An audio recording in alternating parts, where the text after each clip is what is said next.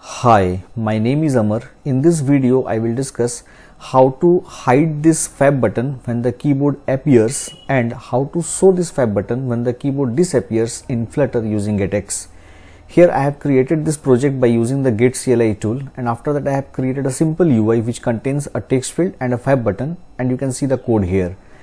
As you can see, here I have taken a text field to create this one, and there is a floating action button, that is this one, right? Now here I will declare a variable bool showFab equals to media query dot of context dot viewInsets dot bottom is not equals to 0.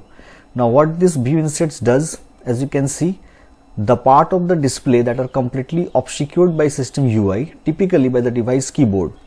When a mobile device keyboard is visible, viewInsets.bottom corresponds to the top of the keyboard. So initially the keyboard is hidden, that's why this condition will return false, right?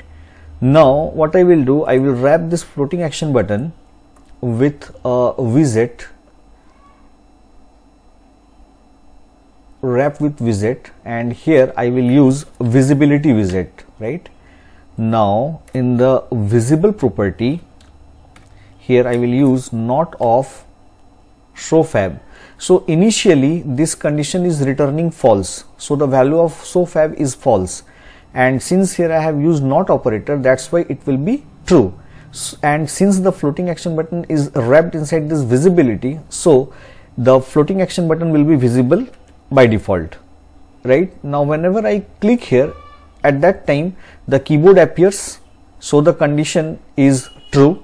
That's why the value of showFab is true, and since here I have used not operator, that's why visible becomes false, and that's why the floating action button is hidden.